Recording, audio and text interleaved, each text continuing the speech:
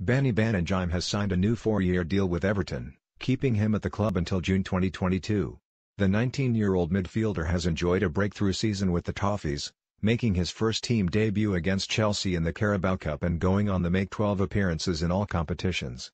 The academy graduate, who has been at the club since moving to England from the Democratic Republic of Congo at the age of 8, only put pen to paper on a new contract back in October following his performances in the U23's Premier League 2 title-winning campaign. But he has continued to impress manager Sam Allardyce in the time since and has now been rewarded with an improved deal. I'm really happy to sign a new contract and so proud because it represents what I've always wanted, which is to be around the first team and fighting for my place, said Baningime.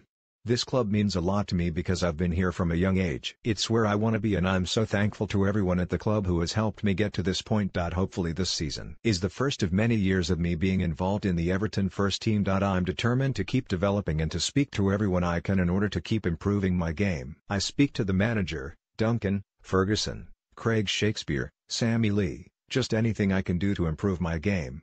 Duncan's very good with me. Sometimes we do a bit of passing after we train. To me, this shows they've got faith in me and they want me to do well.